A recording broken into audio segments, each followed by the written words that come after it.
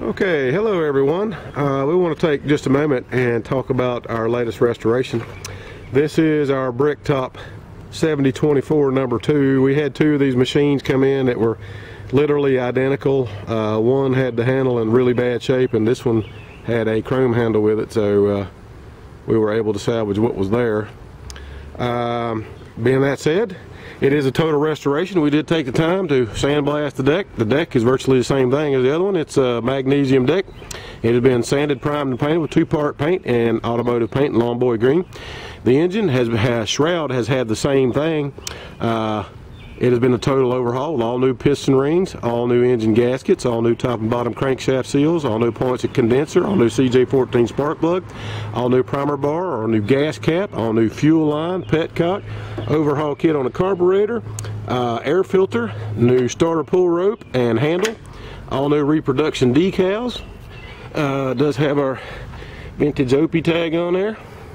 Everything is in really good condition. No holes, no cracks. The magnesium deck is lightweight, really good condition. The wheels are vintage lawn boy and all are in good shape. We did take time to put new wheel bolts on. Does have a brand new lawn boy 21-inch blade on it. As I stated earlier, the handle is in fair shape on this one. We were able to buff the nickel chrome out. Looks fairly good. It does have a blemish or two on it, but you know, we buffed it out as best as possible and added a new top white grip on it. Okay, at this time we thought we would start it and let you hear it run. And this is something, folks, that we've been getting a lot of questions on, so we're going to take the time to do it. Folks want us to start one from cold, okay? They want us to demonstrate a cold start, all right? Most of the time we've had it running, and this particular one, we've had it running before earlier today. We let it cool off, and we're going to do a cold start. As you can see, my hands on the engine, okay? So we're going to take a moment and demonstrate from a dead cold start. If it was, you'd flip it from off. This is the off-on bar switch right there, okay? Turn that like that to on. Once it's to on, you got to prime it. Like that. That's how you prime it, okay?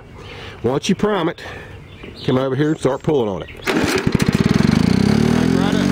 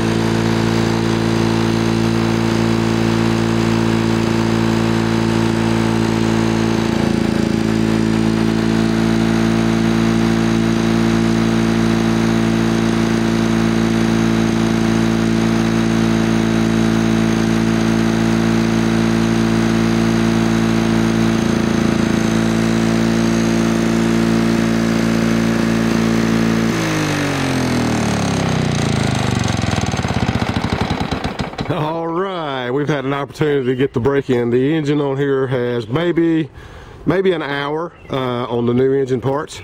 So we ran it this morning and we thought we'd set it aside to do the video so we could do it at a cold start to show you and the folks out there keep asking us, how do you start one of these from cold? So there you have it, folks. As you can clearly see, it runs great.